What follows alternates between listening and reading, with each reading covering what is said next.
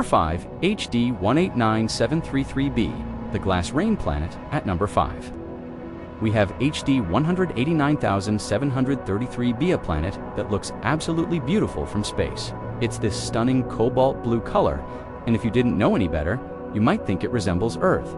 But here's the nightmare. That beautiful blue color isn't water, it's glass, molten glass, located just 64.5 light-years away.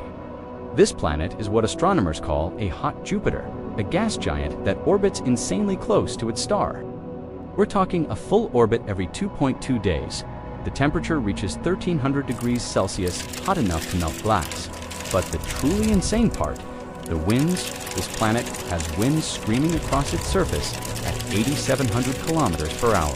That's 5,400 miles per hour, or 7 times the speed of sound. And those winds are carrying particles of silicate, basically glass raining sideways across the entire planet.